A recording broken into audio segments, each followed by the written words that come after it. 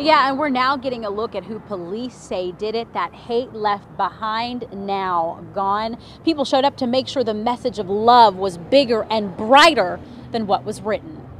The cleanup so important to everyone here, ridding this entire area of the hate that showed up in the form of swastikas, racial slurs, and anti-Semitic words. I'm hoping that those that don't agree with this type of rhetoric and offensive babble will continue to stand against racism. And they are seeing the coverage. I was at a store and the breaking news came across. And then showing up emotionally distraught. Different political views, same stance on hate.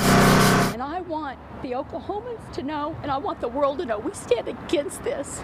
This has got to stop. Police also found a letter and picture of former President Obama. That too had graffiti. It's disturbing and it's upsetting and incredibly disheartening that this is where we are. Everybody's concerned about it, and so we'll take security precautions. And this wasn't the only report. The Chickasaw Nation victims too. But standing tall, they offer a message brighter than those spray painted. Their governor saying this: "We believe it's important to move past the isolated incident and focus our attention on the important work we do. In the end, love and unity, erasing the hate." Education and unity.